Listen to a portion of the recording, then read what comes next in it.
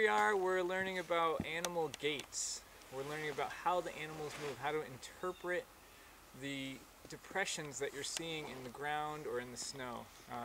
This case we're in the snow, and we're learning how to interpret behavior and interpret the locomotion of the animal.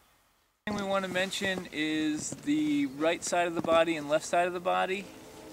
And the way we do that is we draw an imaginary line in between the tracks. So if we drew an imaginary line, I'm just going to draw the line.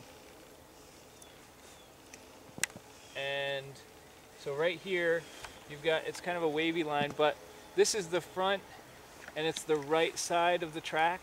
This is the front and it's the left side of the track. So you can actually position your body so you're looking at the track, you're facing the same direction as the animal.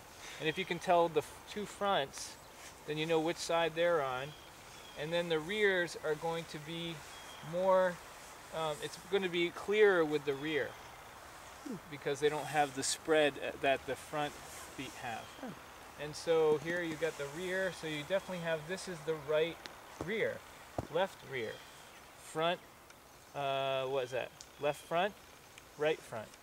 Is how you tell the left and right side of the body in a gallop.